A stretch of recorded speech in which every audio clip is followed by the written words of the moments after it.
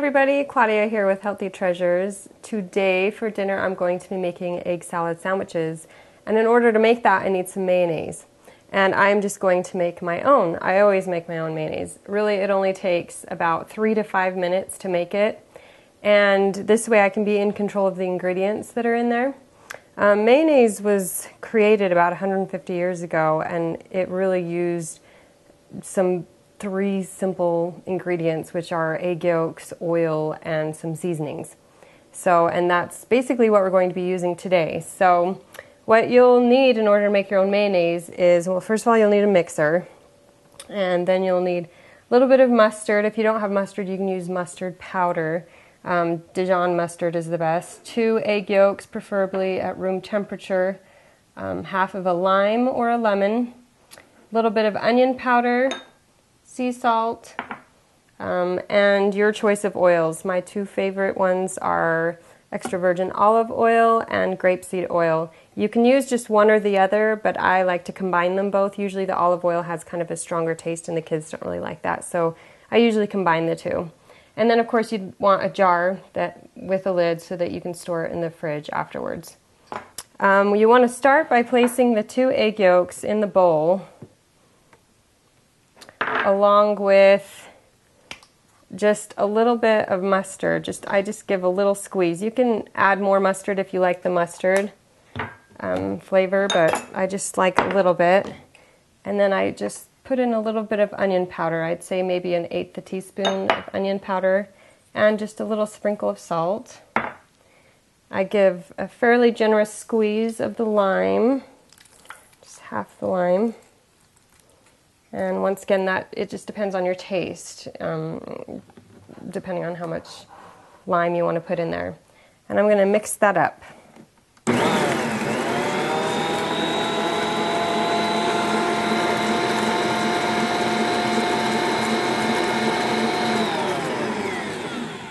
Okay, now the key thing in order to make a successful mayonnaise is that when you start pouring in your oil, you want to start very, very slowly. Just a tiny little drizzle, step away, let it mix in. Drizzle again, pull away, let it mix again. If you pour in too much too fast, it'll separate and your mayonnaise, it won't be mayonnaise.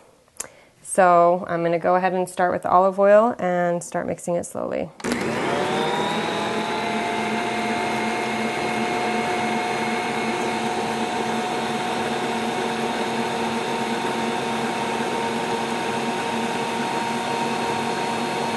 So each time I put a little bit of the oil in, I can see it get mixed in there, and once it's fully mixed in there, I know that I can put a little bit extra oil. And I should say that you'll be using about two cups of oil total.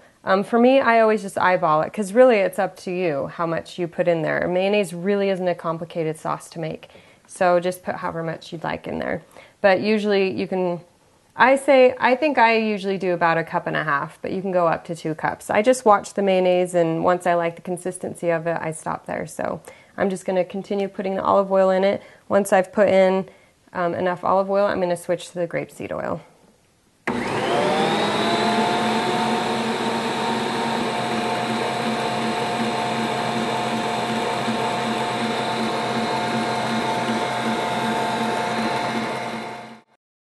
Okay, I'm going to call that good. I have this beautiful mayonnaise now that I can use for anything I'd like, sandwiches or my egg salad sandwiches that we're going to be making tonight. Place it in a jar with a lid on it, and it stays good in the fridge for up to a week. And if it ever separates while it's in the fridge, you can just pull it out and squeeze a little bit of extra lime in there, or you can do a little bit of vinegar and stir it up again, and it'll be as good as new. So I hope you have enjoyed watching this making of mayonnaise, and I hope you feel like you can make it yourself now, because really it's so easy to make, it's so quick to make, and it's just a lot healthier for us compared to most of the mayonnaises that are out there on the store shelves. This mayonnaise recipe makes about 2 cups of mayonnaise, just so you know, maybe a little over 2 cups. So enjoy it, have fun with it. If you like this video, please subscribe to my YouTube channel, or you can go to my blog and click like on my blog. And thanks for watching. See you next time. Bye.